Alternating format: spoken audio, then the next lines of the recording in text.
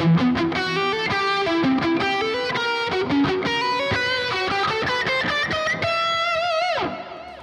Kiko here. This video is about the solo from the song Killing Time from the album The Sick, The Dying and The Dead from Megadeth. On my previous video, I was showing the riff from this song and also the stories behind the creation of this riff. So some people were asking me to show the solo, so here I am. It's a short solo, and then I could say we can divide the solo into 5 parts. And the most important thing when you learn a solo, not only to have fun playing the solo, but also the most important thing is to steal the ideas.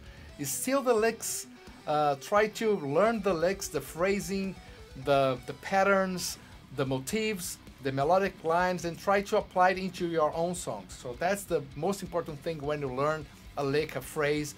Try to play the same phrases in other keys, in other situations. So see if you can apply those ideas into your own songs, right?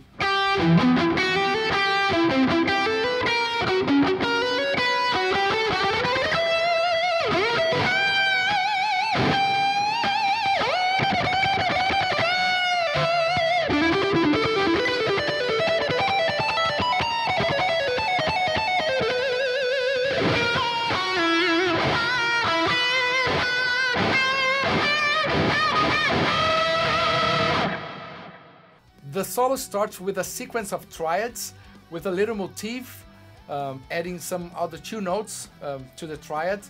And something that I remember, I had a song that I never recorded that had the same motif, so it just came to my mind that the moment of the recording, then I just played it and I thought, well, it fits. So that's the way I started the solo.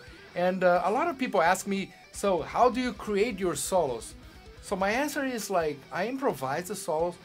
Basically, I just play over and over and over, you know, just ask the producer or just sit at home and play many times and just figure out some licks, some phrases, some ways I can play, and then I let it flow somehow, you know. But I tend to try to define the beginning of the solo, the intro of the solo. In this case, was this arpeggio sequence, right? So after that, I play some more aggressive notes, I would say, some bends, so it creates some contrast with the technical part of the arpeggios, right? I don't plan that, but that's the way we normally communicate with people, you know, I would say, right? So creating contrast, you know, to grab attention.